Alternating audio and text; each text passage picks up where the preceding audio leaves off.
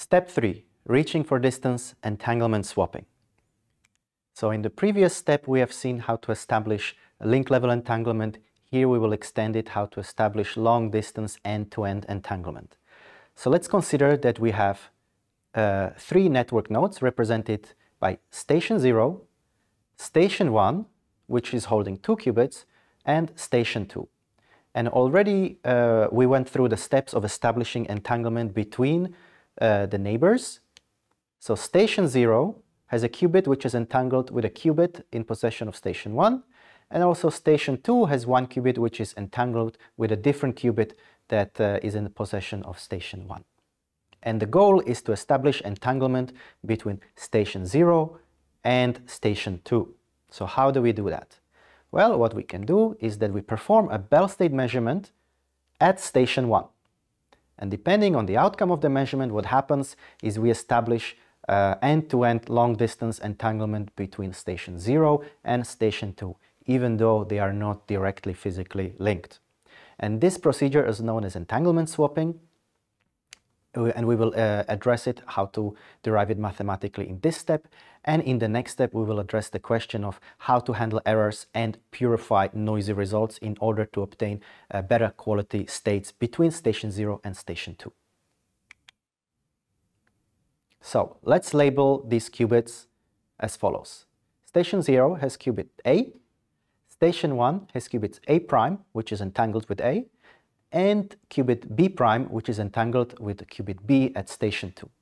And again, end goal is to establish maximally entangled state between station 0 and station 2, meaning between qubits A and B. So we said that station 0 and station 1 are entangled via the following Bell pair. And for concreteness, let's assume that it's the phi plus state. So it's a superposition of 0, 0 plus 1, 1. And in the same way, B prime and B are entangled in a maximally entangled state given by phi plus, which is again 0, 0 plus 1, 1. So the total state of all the 4 qubits is given as follows.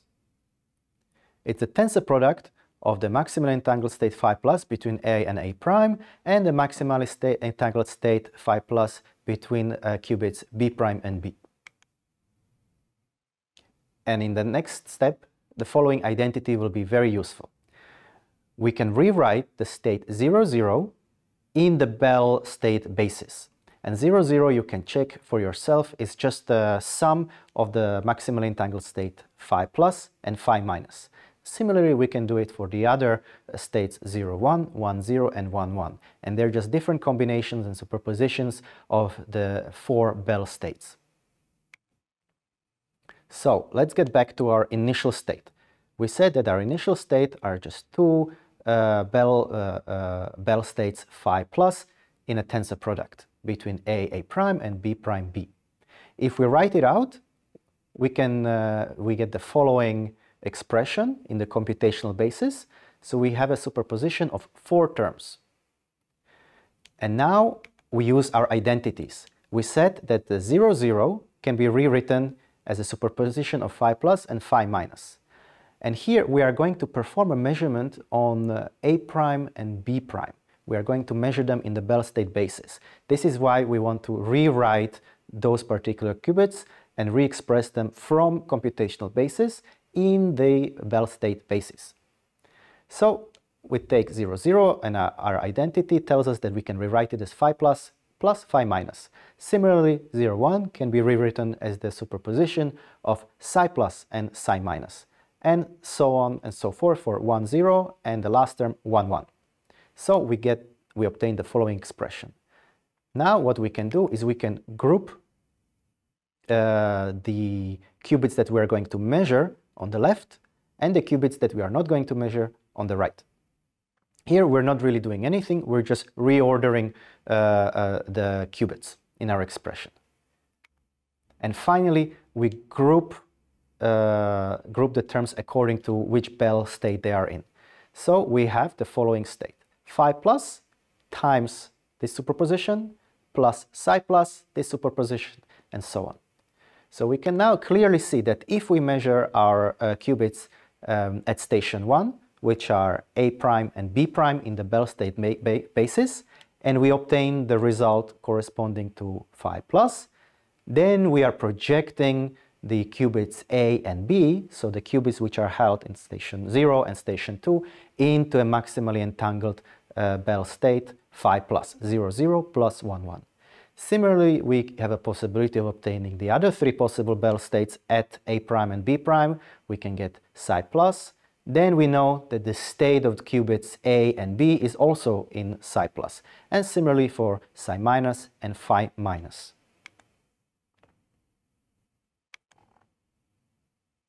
So, again, let's go back to our visual aid.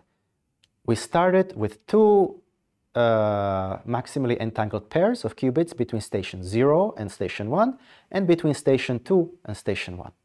Then we performed a Bell state measurement on the qubits held by station 1. And this resulted in the entanglement being established between the end-to-end nodes station 0 and station 2. But that's not all. Station 1 also needs to let station 0 and station 2 know of the outcomes of the measurements. It doesn't need to send the outcome of the measurements to both of the stations. It is enough to send it just to one. But both of the stations need to be notified that the procedure has been carried out successfully. So this introduces some time delay between how far we can progress in terms of establishing entanglement, because these station 0 and station 2 need to know that now they are entangled. They need to be notified classically that the Bell state measurement and station 2 has taken place and it has been carried out successfully.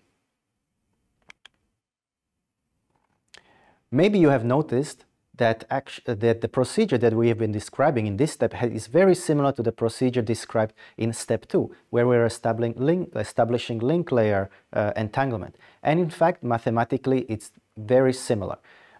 In link level entanglement, we're dealing swapping the entanglement between photon and memory by measuring the photons at the Bell state analyzer and establishing a memory-to-memory entanglement. Whereas in end-to-end entanglement, we are only entanglement swapping between entanglement established between pairs of memories. And this is physically quite a big difference, because using linear optics, we will see in the next lesson the maximum success probability of actually performing entanglement swapping on photons is limited by 50%, whereas entanglement swapping between memories can be done deterministically, provided that we have good experimental techniques and we can limit the effects of noise. An alternative way of understanding entanglement swapping is via teleportation.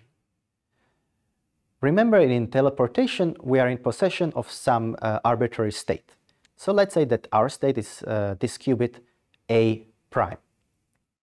And then what we do is we share a maximally entangled state between qubits B prime and B.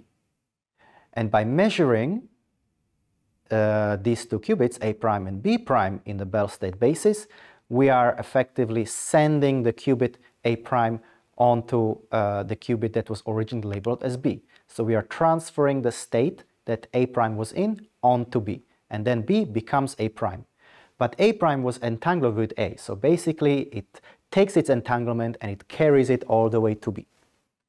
This is another very neat way of understanding entanglement swapping.